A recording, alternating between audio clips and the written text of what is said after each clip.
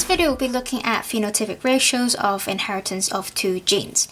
The way that we're going to tackle this is actually thinking about it in terms of exam questions. Now, in questions often about this general topic, we'll be asking you to, for example, do a Punnett square to predict what the genotypic and phenotypic ratios might be. And then another type of question would be saying, okay, you've predicted what the expected ratios might be, then the observed one would be different. Then it's about how do you find out if there is significant difference between them, and then try to explain for that unexpected ratio. So that's how we're going to tackle it, is to first of all think about if we come across a question that asks about phenotypic ratios, is how do we actually interpret it. So first of all, we're going to split them into two parts. Right? One part will be about, okay, if we have got the expected ratio, or the question asks you to predict it, what would the answers what would be the answers that you should give. And on the other hand is, what if it is an unexpected ratio? So let's say you've done a test to see if they are different, and then how to explain that. So first of all, we'll look at the expected ratio. Now, because here we'll talk about the inheritance of two genes, and actually we'll be looking at the dihybrid inheritance, and actually the expected ratio for a dihybrid inheritance will be 9 to 3 to 3 to 1. And like I said, that would be the dihybrid inheritance. So we'll look at the hybrid inheritance first. Now, I have made another video going into this particular one in a lot more detail using the P example by Mendel. But basically, when we talk about dihybrid inheritance, we're talking about the inheritance of two genes on different chromosomes. So for example, if I've got gene A here on this particular chromosome, then I've got gene B on the other chromosome. And we say that they are inherited as separate units.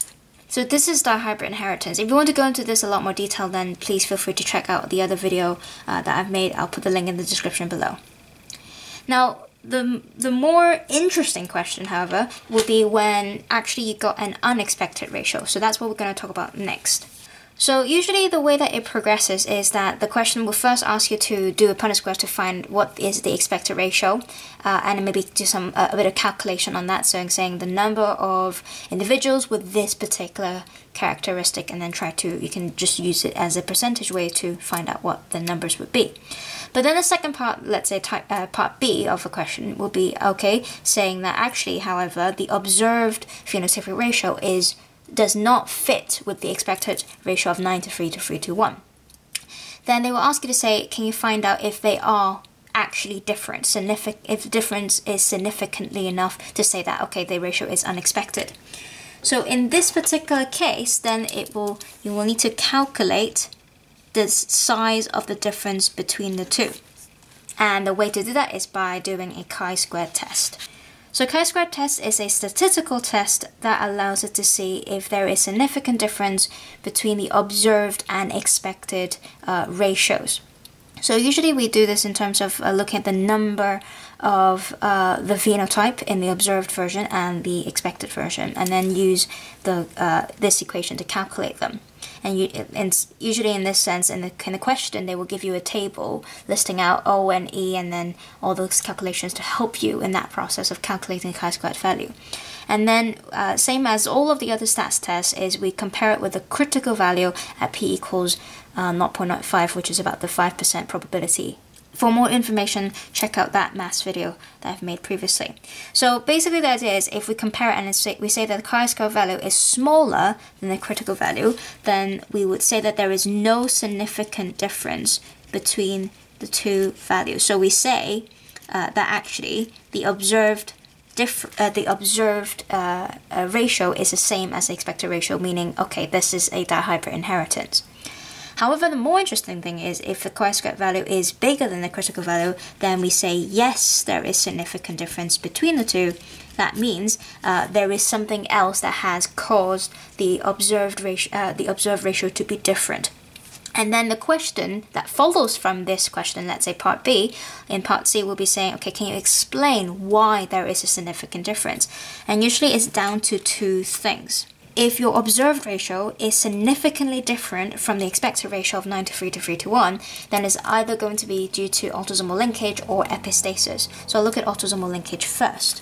So in autosomal linkage, it's important to know what the word means. So you might have come across sex linkage in the monogenic inheritance bit when we say that a gene is found on the sex chromosome X. Whereas autosomal linkage is a little bit more general. It's another type of linkage essentially, and it's found on autosomes, which are what we call chromosomes that are the non-sex chromosomes. So essentially from chromosome number 1 to 22, those are all autosomes.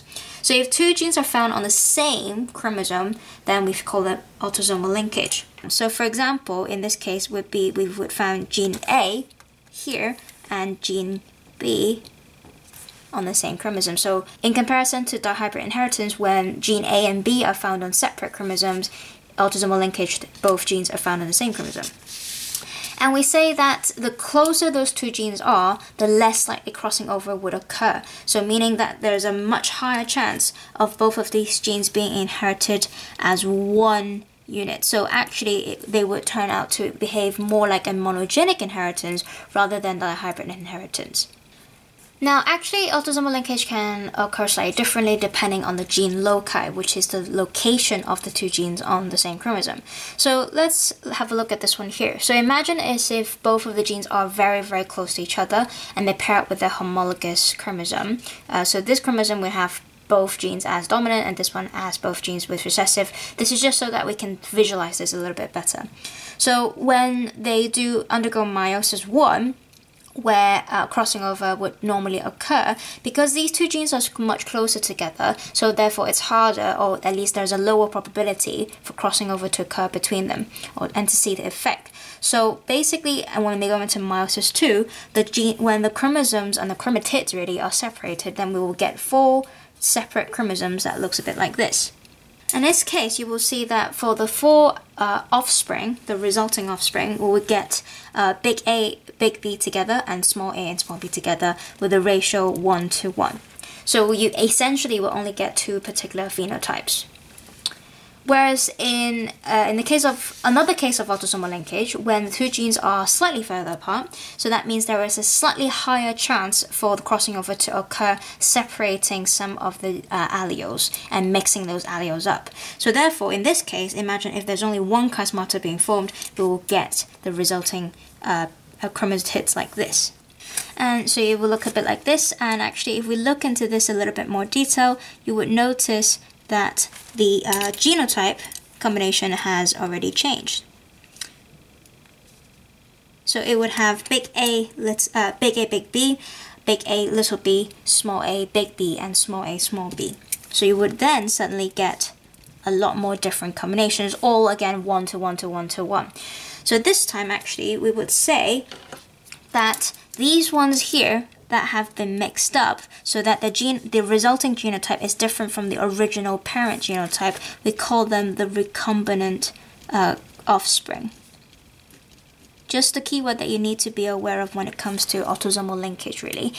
So essentially the concept is both of them are autosomal linkage, but the difference there is about how close the genes would be. So it's important to be aware that, for example, here, if the genes are closer together, they would behave more like monogenic inheritance because crossing over is less likely to occur. So the effects of autosomal linkage essentially would be more obvious.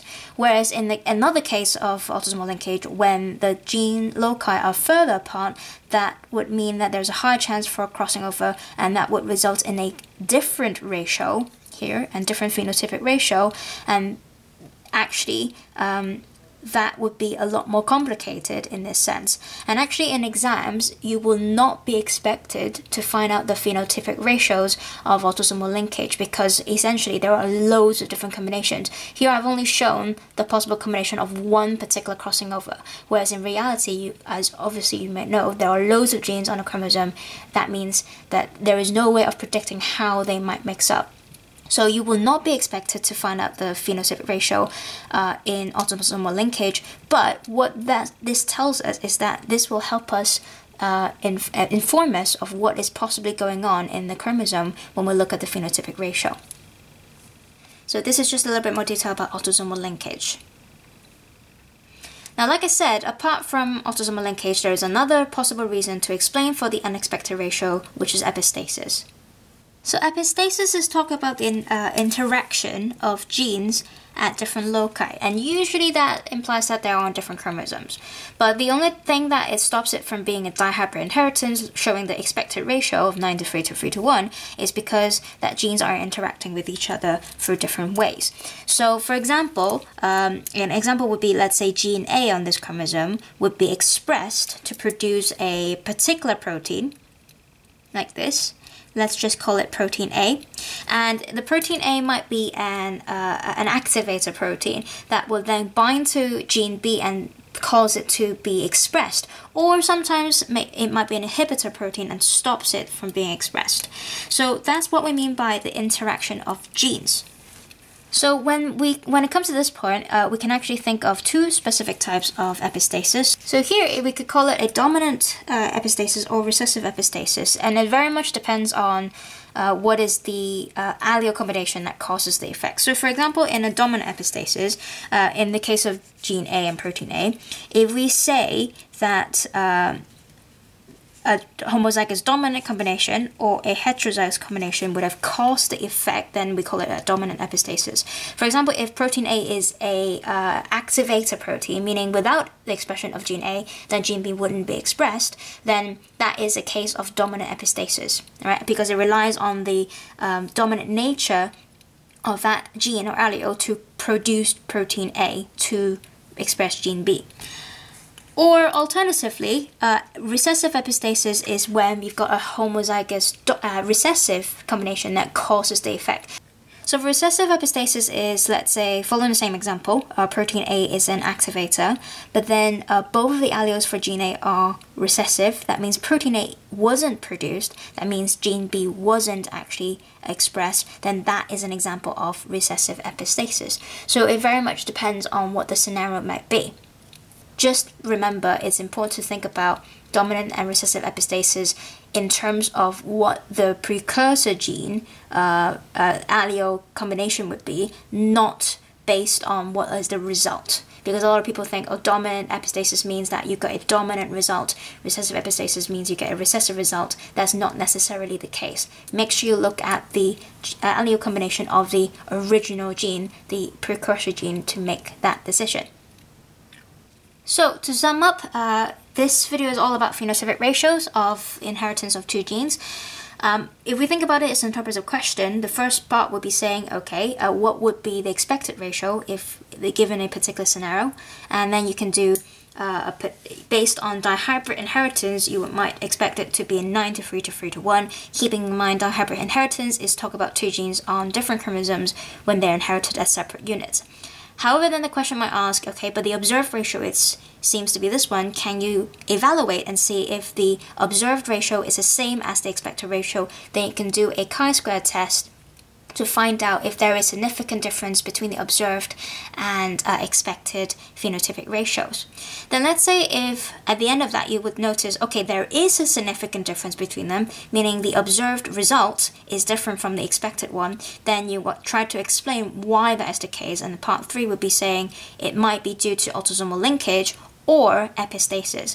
Keeping in mind that the question is very, very unlikely to ask you to predict what the resulting ratios might be, because, like we said, in autosomal linkage, there are loads of different possibilities, especially when we don't know where the gene loci might be. And as you notice that if, depending on the location or the separation of the two genes on the same chromosome, you may result in loads of different possible phenotypic ratios as well. And this is the phenotypic ratios of inheritance of two genes.